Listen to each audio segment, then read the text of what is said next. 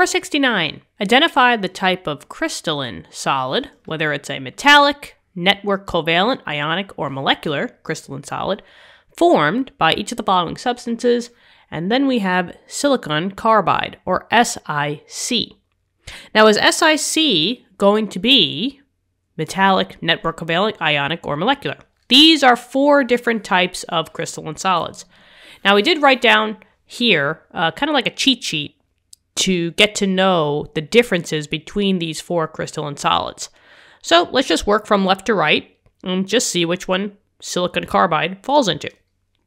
Now, if you have a metallic crystalline solid, just know that the word metal is in the word metallic. So in order to have a metallic crystalline solid, you just want to see a single metal. No nonmetals allowed here.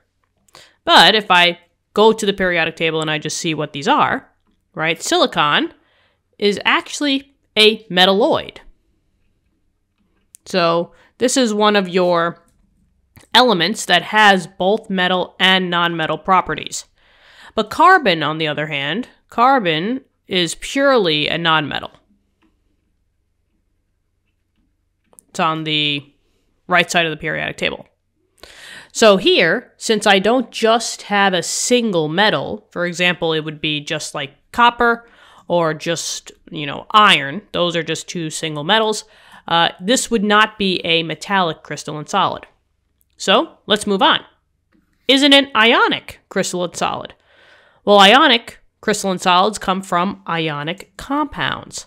And the ionic compounds from long before is metal plus a nonmetal. Or if you start seeing polyatomics. But I don't really have a pure metal and a nonmetal. I have a metalloid.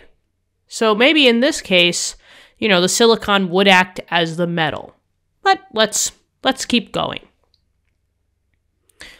Now, molecular crystalline solids come from molecules. And remember, molecules is the word that we use when we talk about covalent compounds.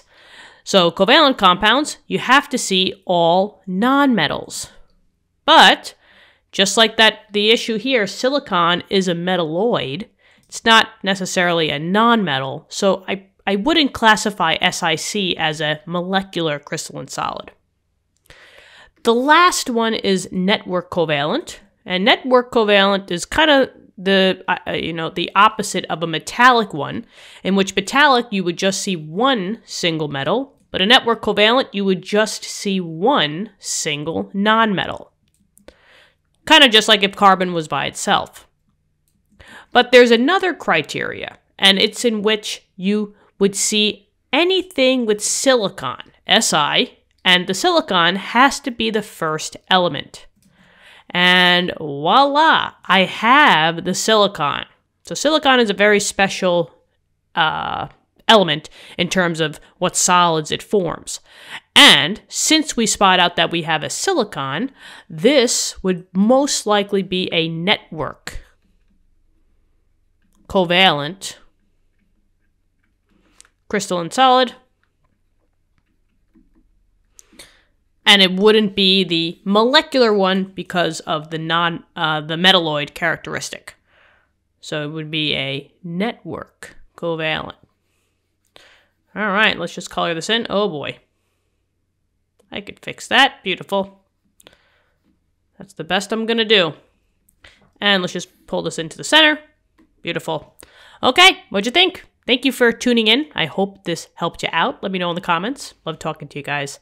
I hope you're having a great day. And tell your friends, tell your classmates about this channel. Just gets the word out there that this YouTube channel exists. We also have physics and math videos on the channel at the moment with more subjects in the future. So go check it out. I'll talk to you soon. Bye-bye.